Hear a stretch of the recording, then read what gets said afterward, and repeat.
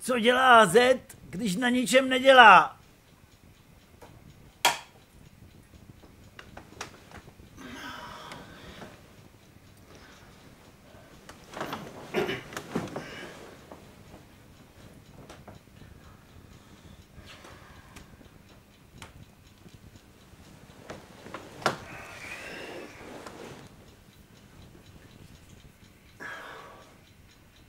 Ráno se snaží spát co nejdéle, ale na vztek se vždy budí brzo a ať dělá, co dělá, nemůže už usnout.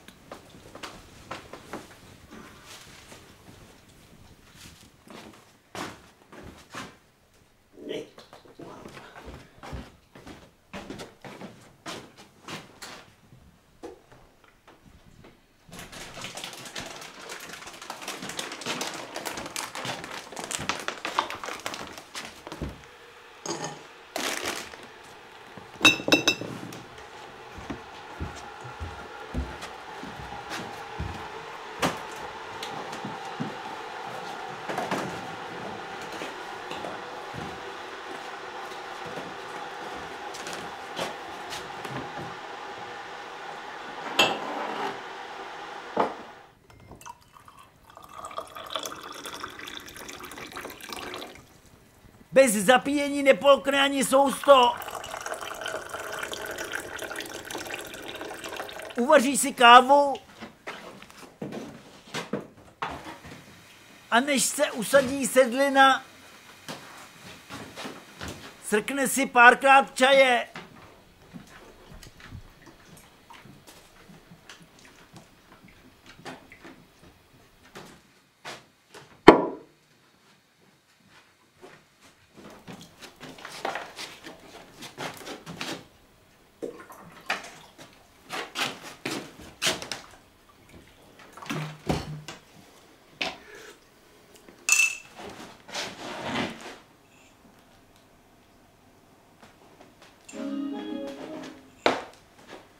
Projde e-mailovou korespondenci s nadějí, že odtud přijde signál, který ho spasí.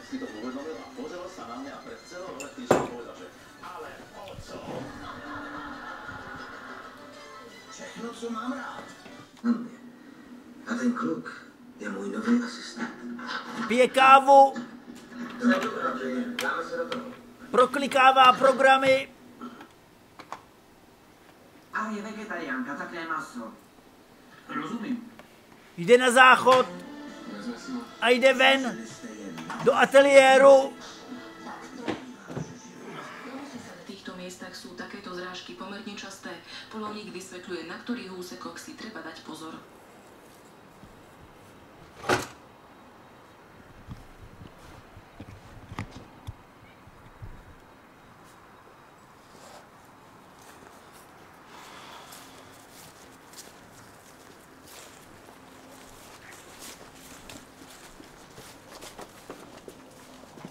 Za mrazivého rána vezme do dlaní jablko, utrhne, počká, až steplá a sní ho.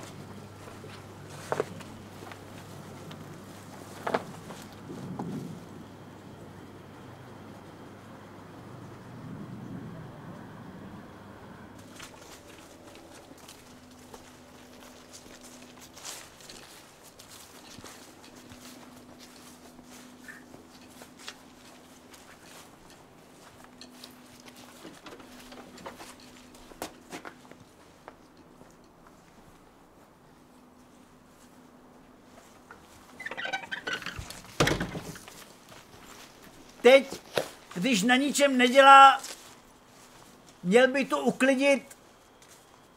Říká si, Vrať se a ukaž se mi, má nejdražší. Zase si pryč. Za chvíli už budeš má. doplní seznam lidí, od kterých mu přišel spam. Nálož máka, nálož chutí, to je mléčný nářez. Miller Milk Snack. Chuť plná mléka, nakoušení.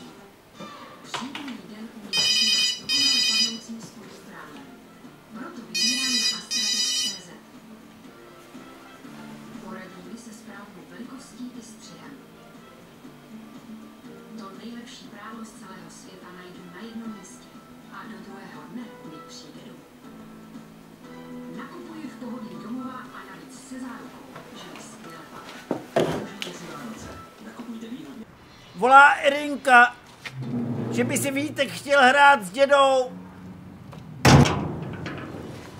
Vykračuje pravou nohou. Je 23.10.2017 10:37. Jde, počítá kroky. 300. I do 100 je to příliš mnoho. I do 50. Plete se to.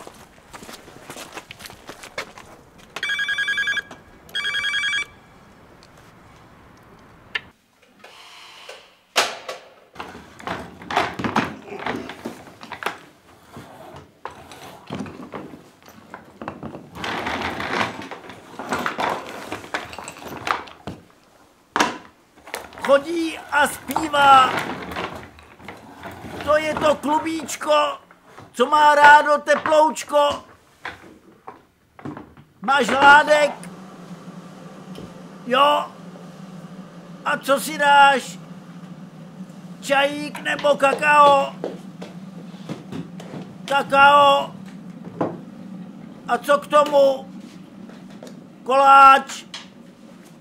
Nejdřív chleba, pak koláč. Ne, koláč. Chleba. Koláč. Chleba. Koláč. Chlebáč.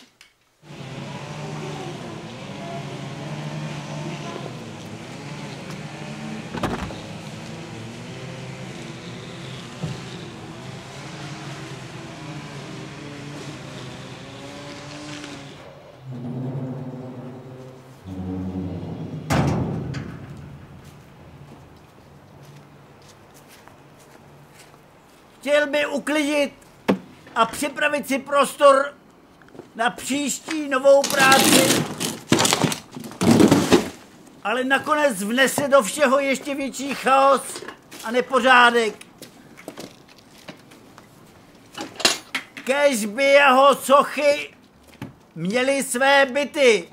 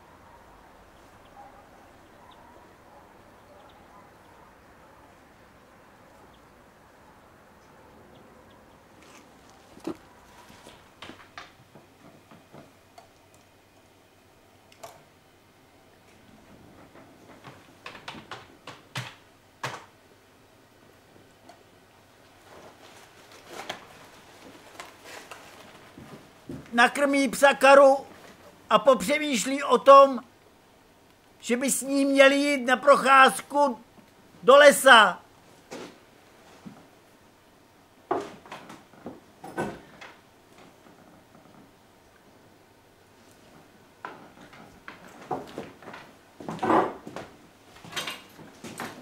Zastávce autobusu Libušín škola. Je to odtud 228 kroků.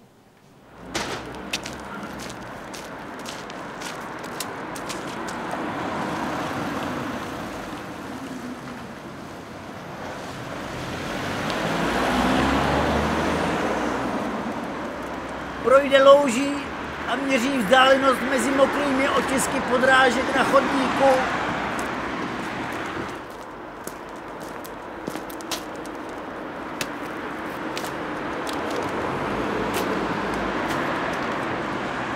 Každý krok je jiný.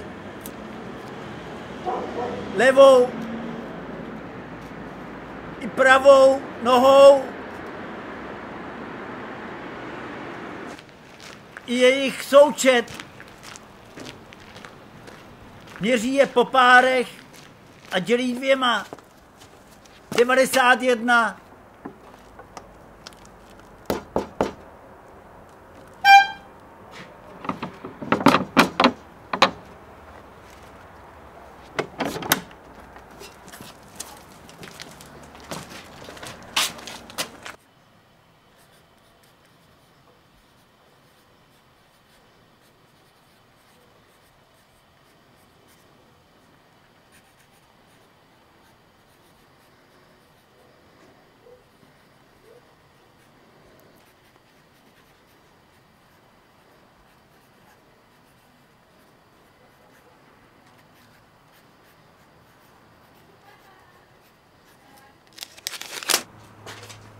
Devadesát dva, 96, 95, střetnutí metrické a fyzické soustavy.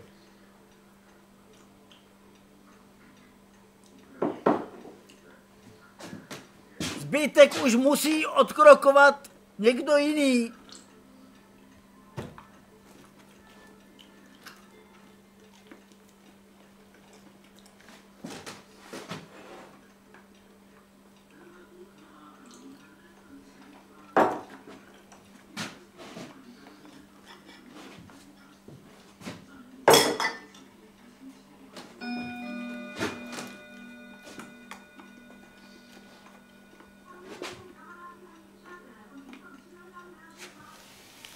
Erika je doma, tak s ní pohovoří,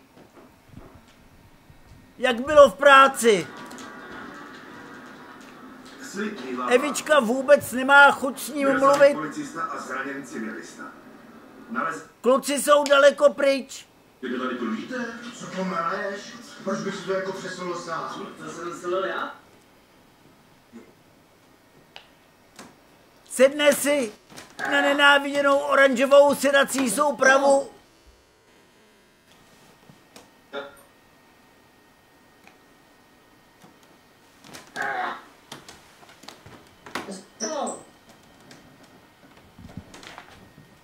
Chvíli hledí tam, chvíli tam.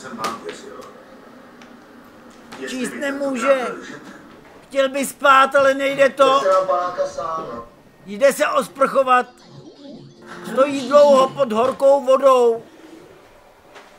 Stojí dlouho pod horkou vodou.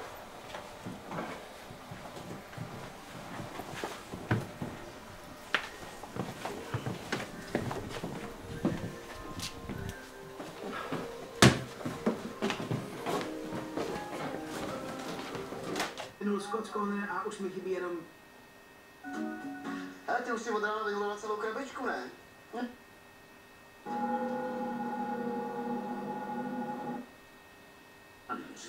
A jak nám tvrdí Nida, stejné znaky... Na všetkých frekvenciách.